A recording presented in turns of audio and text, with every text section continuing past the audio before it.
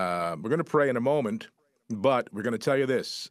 We made an executive decision yesterday on the Feast of St. Joseph. We've been praying about it, discerning it. We have this nor'easter. Actually, they say two nor'easters, right, that are coming together.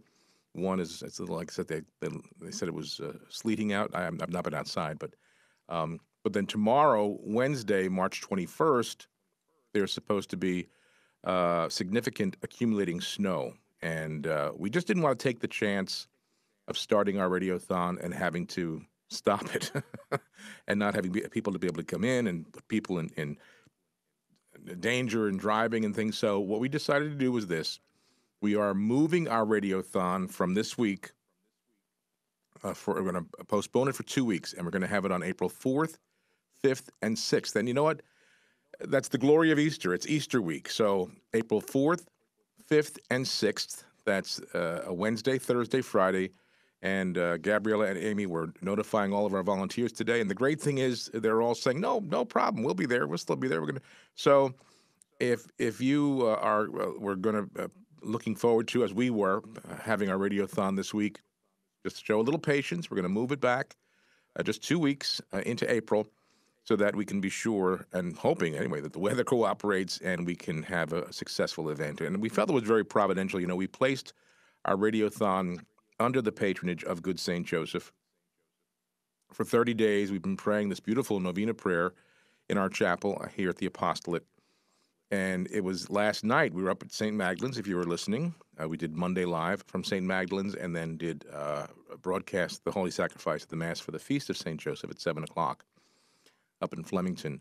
And I was really worried about it the night before as I started looking at the forecast and, man, this is going to really throw a wrench in everything. And I was tossing and turning the night before. But a great peace came over us last night. We were with Bruce Tabacco, and Cheryl was there, and Amy and Gabriella, and for the program and also the broadcasting of the Mass for St. Joseph. And I really believe St. Joseph has led us into this new direction.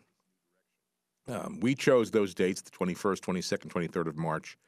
But for whatever reason, God wants it April 4th, 5th, and 6th. That's Easter Wednesday, Easter Thursday, Easter Friday.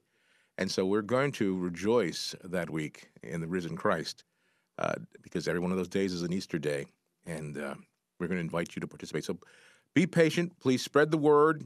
If you're not going to be able to be with us, maybe some people plan vacations or something. I'll just ask you, please, if you're going to participate with us this week and you can't be with us in the first week in April, won't you please still send your donations to us? It's our major fundraiser of the year. We didn't really want to put it in jeopardy, and that's why we decided to make the change. So, but we count on you, your generosity. If we don't have you and your generosity during our radiothon, it really puts the apostolate in a very precarious situation. So please pray about that. And as I said, we will have the Radiothon 2018 Spring Radiothon on April 4th, 5th, and 6th. That's 2 weeks from tomorrow, and we're looking forward to that. So thank you for all that you do for us and for your generosity. Okay, let's go to our prayer. And, I think we'll